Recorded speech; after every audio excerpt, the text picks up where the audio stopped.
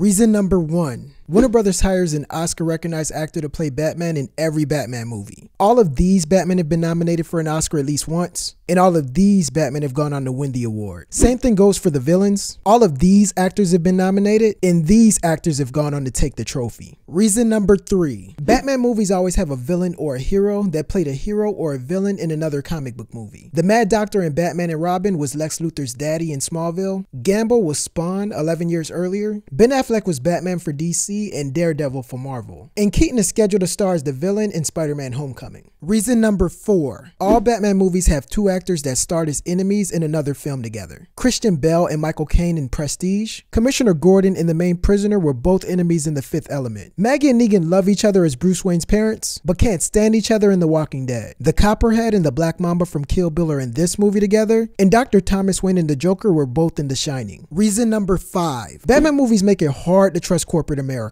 There's always a corrupt company in all of these movies. Axis Chemicals, Snowy Cone's Ice Cream, LSI Holdings, and LexCorp are all doing something illegal, and when you factor in the fact that Bruce is using company dollars to fund the Batcave and not reporting it to the IRS, you can't really trust Wayne Enterprises either. Reason number 6. In every Batman movie, there's a scene where a hero is supposed to run over a bad guy, but since he doesn't kill people, he skits at the last minute and crashes his vehicle instead. He almost runs over the Joker. This Bruce almost runs over the Joker too. He almost runs over Mr. Freeze, but changes his mind at the last second. And he almost runs over Superman. Reason number 7. There's a gambling scene in all Batman movies. Bruce bets on underground MMA fighting, Batgirl gambles on motorcycle races, the rich folks here are gambling, and Harvey bets on his life, but he makes his own luck. Reason number 8. In all Batman movies, someone gets their superpowers or creates their alter ego after they fall into a batch of liquid. Victor Freeze falls in this to become Mr. Freeze, Jack fell into this to become the Joker, General Zod is thrown into this to make him Doomsday, and Harvey fell into the gasoline and washes it out with fire to become Two-Face. Speaking of alter egos, everybody knows everybody's secret identity in all Batman movies, and once everybody knows, in my opinion, it doesn't count as a secret identity. He barely knows Vicky and tells her he's Batman. Nobody really knows Barbara. Not only is she given the secret identities of Batman and Robin, but they make her a hero too. Lucius acts like he couldn't even lie for Bruce and basically confirms the accountant's theory is right and Bruce is Batman. And in Dawn of Justice, Lois knows Superman's identity, Superman knows Batman's identity, and Batman knows everybody's identity, and so does Lex. Reason number 10. In all Batman movies, Bruce uses art to try to get women. Bruce pretends he's into the performing arts in The Dark Knight when he's dating Natasha the ballerina. The fictional famed Heart of Isis from the Bruce Wayne collection is used so Bruce could try to get with Poison Ivy. Vicky only likes Bruce after she sees his art collection, and Wonder Woman's panties fall quicker than the Rotten Tomatoes scores for the movie at the part where her and Bruce are at the exhibit. Reason number 11. All Batman movies try to show you Bruce is an excellent investigator, but he usually solves most of his cases by watching the news. So really all you need to be a crime fighter is your local cable provider pretty much. Reason number 12. All Batman movies show Batman violating the one-party consent law and proves he belongs in Arkham Asylum just like the other people he gets arrested. In Batman, he records a conversation between the 2 reporters without their consent. Wayne Enterprises invest in satellites that could spy on everyone in Gotham in Batman and Robin. Just don't point it at my bedroom. Bruce records every conversation from the Russian guy's phone in Batman v Superman. And Lucius almost quits in The Dark Knight because Batman's gone mad and spies on every phone call made in the 735 area code. Reason number 13. Batman is always busy fighting crime, but I never feel sorry for him because it's his fault crime exists in the first place. He's the one that let Joker go to create the Joker in Batman. In Batman and Robin, it's his company's chemicals and equipment that are used to create Bane and Poison Ivy. If Bruce would have just listened to Harvey and just let Harvey die and Rachel live, Two-Face would have never existed. And in Batman v Superman, Batman is only Ving Superman because Batman didn't want to listen to Superman when Clark said he didn't want to fight him. Reason number 14. All Batman movies have a damsel in distress, but it kind of makes you upset since the damsel puts herself in distress for no reason. Lois volunteers to meet the terrorists for a secret meeting. Vicky volunteers to meet Joker for dinner for a secret meeting. Barbara volunteers to risk her life, and if I was Robin, I would have just let her die to teach her a lesson. And Rachel forgets how to shut up when she's in the presence of gunmen because she really wants wants to know how Joker got his scars. Reason number 15. In all Batman movies, the Batman wins because no one realizes the best way to beat the Bat is to commit your crimes before 5:30 p.m. Batman can't save the guy wearing hockey pads because he was killed in the daytime. Batman can't stop the Joker because him and his goons shoot people in the daytime. When Barbara tried to break into Batman's mansion, Batman never saw it coming because it was in the daytime. And if Zod and Superman would have attacked Metropolis at night, I'm willing to bet this guy would have still been able to do jumping jacks. Reason number 16. All Batman movies have homosexual innuendos. Joker dresses in women's clothing. Batman and Robin starts off with the bat cock, bat butt, and bat nipple scene, and George Clooney even admitted in an interview that he purposely made Batman gay. Batman walks up to the painting, and from his angle, it looks like he inserts his face in the guy's buttocks, and then right after, he immediately asks Joker if he wants any nuts. Now you want to get nuts?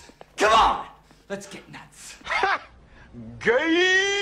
Also, Joker's henchman is caught on tape making a lick you like a lollipop gesture to someone in the crowd, but when it goes to a wide shot, it looks like he was just trying to lick one of the dudes. And in Batman v Superman, there's a scene where Clark passes the two guys tonguing each other down. Reason number 17. No one ever checks for a pulse in Batman movies because someone always has a fake death. The people in both of these movies thought Joker was dead when he wasn't, and the Commissioner faked his death in The Dark Knight. Nora Freeze dies when Poison Ivy pulls the plug, and then Mr. Freeze gets super pissed until he finds out Batman plugged her back up. And Superman had not one but two funerals, and it doesn't make any kind of sense because he's not even dead. He was just resting his eyes. It's surprising people even die in Batman movies in the first place because guns don't even work in these movies. Harvey gets a gun pulled on him and nothing happens. And then when he has a gun pointed at the Joker, he's all like, forget it or whatever, nothing's gonna happen, trust me. In Batman and Robin, so much guns and like so many lives aren't lost. Obviously Superman is bulletproof, so I get it. But Batman isn't, so I don't understand why nobody wants to shoot him. But if he gets shot, he'll probably still live because he gets shot in Batman and lived twice. Reason number 19. Someone's always making it rain in Batman movies. Joker makes it rain with money, Batman makes it rain on Poison Ivy, and Lex makes it rain on Superman. Reason number 20. There's always a scene in every Batman movie where someone's choking on poisonous gas. Reason number 21. The main villains always start off as secondary villains in Batman movies. Joker was hired by Grissom at the beginning, but Joker takes over by the end. Mr. Freeze started off as the main villain, but he got tricked into working for the secondary villain Poison Ivy, making her the woman in charge. Joker was working for the mob, but he ends up taking command. And Lex was in charge of Doomsday, and then Doomsday said, forget it, and became the boss at the end. Reason number 22. The Dark Knight is a cock blocker, and he's always embarrassing people in front of the women they love. He beat up Clark so bad in front of Lois, I'm not even sure Lois is attracted to Kryptonians anymore. He tried to embarrass Joker in front of Vicky, and it backfired. Bruce put Harvey in a mean chokehold in front of Rachel, and he caught more L's than the word Lily that day. And when Robin is in love with Poison Ivy, Batman keeps ruining their chances. I think it's stupid that Bruce always tries to show off in front of the ladies, but I can't really blame him because he's got so many women to show off in front of. He gets busy with a different woman in every movie, and in The Dark Knight, he at least shares all of the women on the boat with Alfred. Reason number 24. Batman always tries to kill his enemies, but at the last minute, he remembers it's a felony and tries to save them instead. He tries to save Jack, saves the Joker, lets Mr. Freeze live, and lets Superman live too. Those are 24 reasons these movies are the same. You agree? Yes, no, maybe so? If not, politely share your thoughts in the comment section below, and click the subscribe button for more 24 reason videos.